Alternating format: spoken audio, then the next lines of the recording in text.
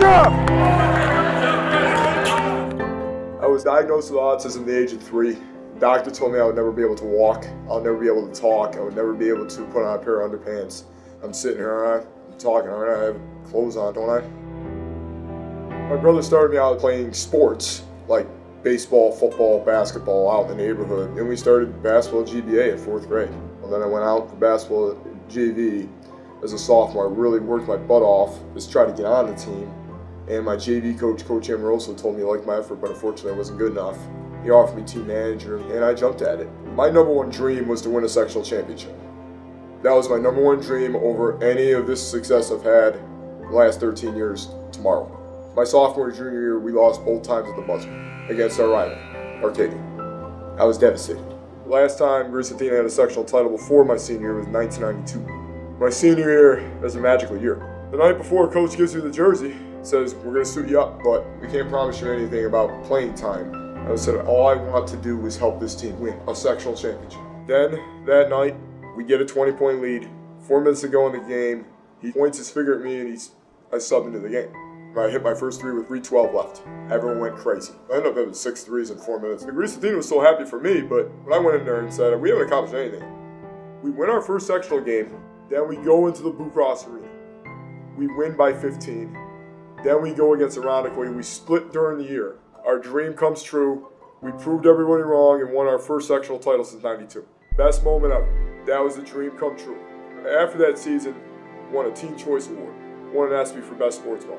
Who was nominated with me was Kobe Bryant's 81 points, George Mason, they went to the Final Four that year, Dakota Dowd, who was a 13-year-old golfer. It was a tough competition then. I never thought that my name would be next to an ESPY.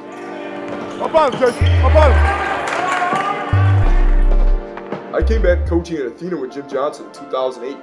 We won 6 of the last 11 sectional titles in Jimmy and I's tenure.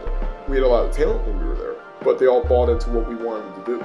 The reason why we won is how hard we worked, how hard we cared for each other. That's what I'm trying to bring here, a winning attitude. September of 2010, I said, I'm going to finish a marathon. 6 months into my training when I was doing 5Ks, 10Ks, 15Ks, I was having success with it. My cross-country coach at high school asked me, what do you want to do? And Jim Johnson asked me, what do you want to do on your first marathon time-wise? I'm going to try to break 3:05, and then we're going to try to go to Boston. They're like, wait a minute, you haven't ran your first marathon yet. You'd be lucky to be 3 hours and 30 minutes. First Rochester Marathon, 3:01:49. I did my second Rochester, 3 hours, 54 seconds. I go to do my first Boston. Here come the naysayers again. You're never going to break 3 hours. All my running friends say, oh, you're not going to break 3 hours on this course. 2:57.5. So I've run Boston 4 times. I've done 16 half marathons, 15 full marathons, 3 ultras. I've done over 25 5Ks. 8 10Ks, 6 15Ks.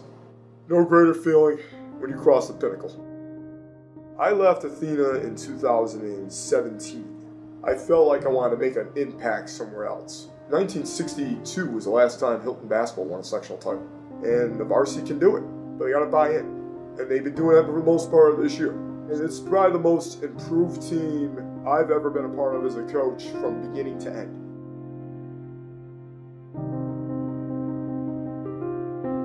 My relationship with J-Mac has gone back many years. I was fortunate enough to be an athletic director in the Greece Central School Districts about the time that Jason had his miraculous night where he was hot as a pistol. Now he's on board here in Hilton as a volunteer working with our boys program. You can always hear his infectious laugh and that heavy clap that he has. Our job at the JV level is to prepare them for varsity and teach life lessons as not only as a player, but as a person. As a coach, we're not coaching just to win games. We're here to impact lives. Being a positive role model for the youth. You're a teacher. You're teaching not only the game, but you're teaching life to them. Basketball and sports in general is such a beautiful game that it prepares you for life. That things are not always going to go your way. People who try and fail are more superior to people who don't try at all. You got to remember the next play, the next question, the next thing in life. The biggest thing is nobody remembers your wins and losses. It's what adults you develop on and off the court or on and off the fields. In the beginning of my career, I was not good enough. I was more bothered by losses and wins, but now I figured out we were coaching to impact lives in a positive way, being a positive role model. back in 2006, when everything happened to me and all the success happened, the message that was struck to me by my old high school coach, I always take with me to the grave, is giving back to your community. Not only to your high school, but to your whole Rochester community that gave to you. I think anyone who knows him knows he just wants to talk sports. He's passionate about the game of basketball. You know, he comes on board and really just exudes how basketball should be fun. J-Mac brings a lot of energy to our team. I think that's probably his best quality. Just the way he brings it with his energy helps us a lot and keeps us very motivated. My goals in the future are to either be a teacher aide, motivational speaker. I want to coach forever, as long as I can. Be a personal trainer and skills trainer.